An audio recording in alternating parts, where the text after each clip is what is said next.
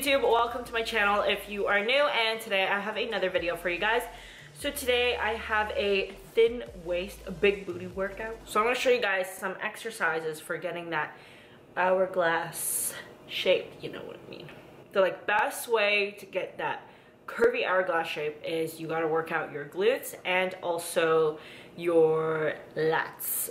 So that's how you're going to give the illusion of a curvier body, by working out your back and making your lat muscles bigger and more defined.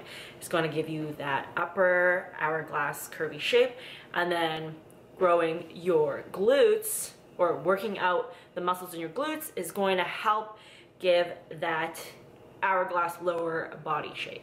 Some people are just blessed with an hourglass body shape, but others are not. So I'm going to show you guys a workout to, you know, get that thin waist but a big booty body.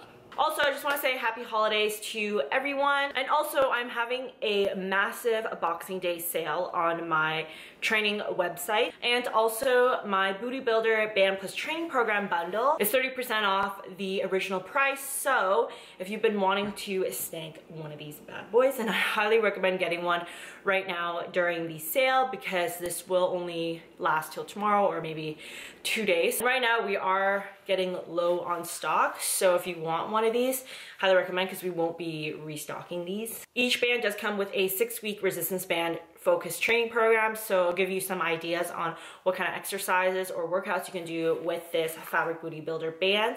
And also, I have been using this band in all my glute workouts because it has been such a game changer for my glutes. It just activates my glutes so much, and my glutes are always so sore after a workout when I use this now. I used to never get sore whenever I worked out glutes, and then after I started using this band, it's like sore every single time I work out glutes. And then the next morning, it's even more sore. So yeah, definitely check out my website if you guys are interested in getting this band, because they're going at a really good price right now. Also, if you don't follow me already, definitely follow me on Instagram. It's just AddictLulu.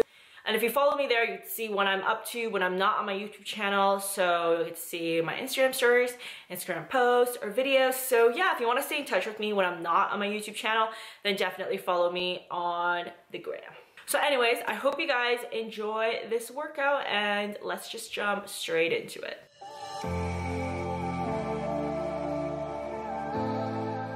So first, I'm going to show you some exercises for building that lower hourglass shape. So the first two exercises are a superset. So the first exercise is banded hip thrusts. So if you want to build your glutes, quit doing squats and start hip thrusting. The barbell hip thrust is the king of all glute exercises. This is the exercise you want to be doing in order to get that big booty. I'm sure most of you guys have performed barbell hip thrusts using just weight, but weight isn't the only way to light your glutes on fire. So fabric resistant bands are also an amazing glute sculpting variation to throw into the mix. So here I'm adding in my fabric booty builder band into the mix to make this exercise even harder. And adding a fabric resistance band can also help to target the side booty. Thus, it will help target all aspects of your glutes.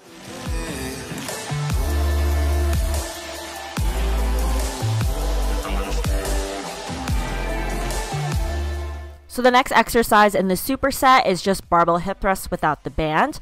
So the steps for this exercise will be the same as for the last exercise. They're both hip thrusts, except for the last one, you want to place the fabric band just proximal to the knee, whereas for this one, you won't need a fabric band at all. Place a thick bar pad or squat sponge onto the barbell. Roll the bar over your thighs. Position the barbell right above your pubic bone. Then you want to set your feet underneath your knees so your legs form a 90-degree angle at the top of the movement. And then you want to push your feet through the floor and drive your hips up into full extension.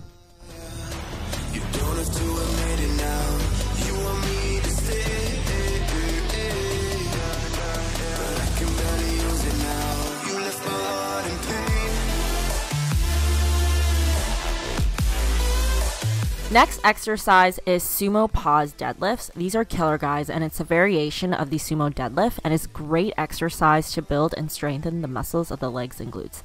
Adding pauses, as seen in the pause sumo deadlift, is an effective intensity technique used to strengthen the glutes. The pause increases the time under tension of the gluteus musculature and forces the lifter to really be able to control the weight they are using. So for this one, your stance should be wide, wider than shoulder width apart. You want to push your hips back and hinge forward until your torso is nearly parallel with the ground. Reach down and grasp the bar using a shoulder width. You want to inhale, pull up slightly on the bar while allowing your hips to extend forward. And as you extend forward, you want to pull up on the bar and drive through the whole foot and focus on pushing the floor away. And then continue with the movement until your hips are fully extended. Then you want to squeeze your glutes at the top of the movement. Then you want to push your hips back, pause at just above the knee, and continue to hinge forward. Yeah, you don't give a damn about what I do. You think you're the coolest. Who would ever wanna be like you? You left my heart in pain. Yeah, you don't have to admit it now. You want me to stay, but I can barely use it now. You left my heart in pain. The next two exercises are a superset. So the first exercise is Smith machine kickbacks. I actually enjoy this variation a lot more than cable kickbacks. I find I can feel my glutes activating a lot more when I perform them on the Smith machine like this. So this exercise is great for targeting the largest muscle group in your glutes, which is the gluteus maximus. And if you want to grow your glutes, this is the primary muscle you want to be focusing on.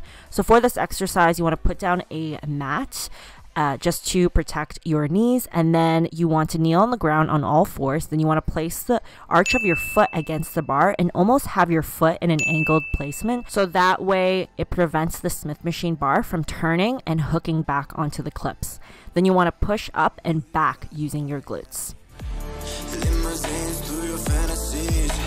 You never knew it, but you were my lifeline. You got me drowning in the sea. My heart in pain. Yeah, you don't have to admit it now. You want me to stay, but I can barely use it now. You left my heart in pain.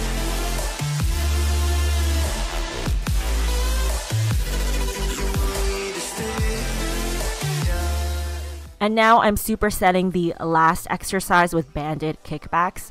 I love doing this exercise as a superset because I can really feel the activation in my gluteus maximus, and it gives such an incredible burn after performing the Smith machine kickbacks.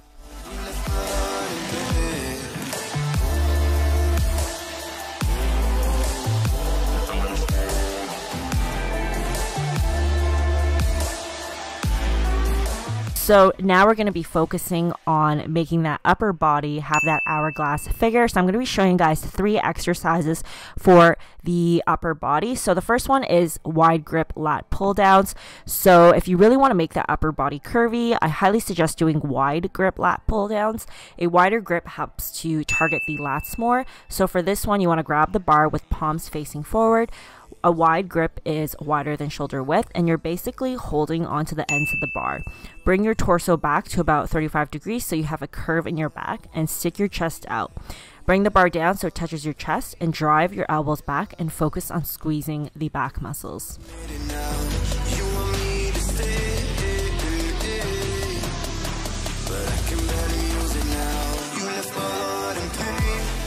Fifth exercise is wide grip straight arm lat pull downs. This is also another exercise that is great for targeting the lats. This exercise is great to do right after performing wide grip lat pull downs. For this one, you want to have a wide grip and you want to have a slight bend in your elbow, and using your lats, you're going to pull down the bar down to your thighs.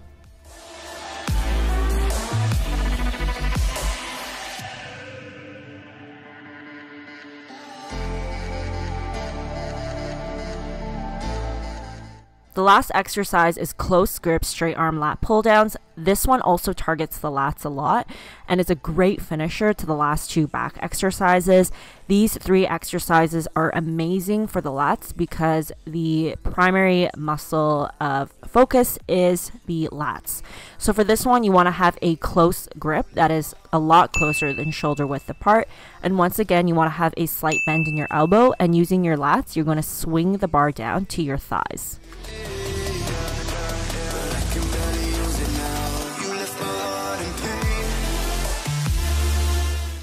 For the workout, I hope you guys enjoyed that, and once again, if you want to get this bad boy, then definitely check out the link down in the description box. And yeah, I will talk to you guys in my next video.